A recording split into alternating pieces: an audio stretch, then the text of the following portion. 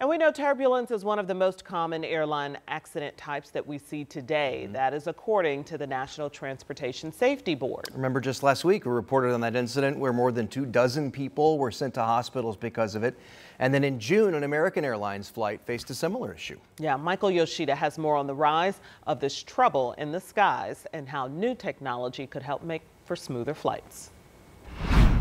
25 people taken to hospitals after a Delta flight experienced severe turbulence, causing service carts and unbelted passengers to hit the ceiling and forcing an emergency landing. Today, there is 41% more severe clear air turbulence in the skies over the USA, 55% more over the North Atlantic.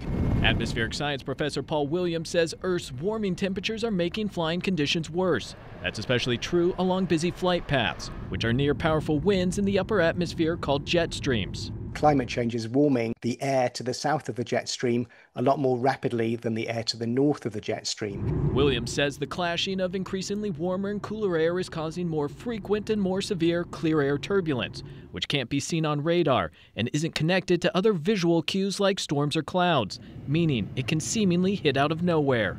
A stronger jet stream has what we call more wind shear in it. That's the wind speed increasing with altitude, and more wind shear equals more turbulence. So that's the link from temperatures to the jet stream to the winds to the turbulence. According to the National Transportation Safety Board, between 2009 and 2018, flight crews had no warning in about 28% of turbulence-related accidents.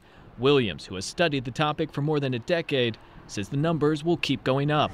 Still, he and others say flying won't be any less safe, and new technologies could help, from better forecasting models to even artificial intelligence. They can identify patterns that are complex in very high-dimensional data, like what you find in turbulence.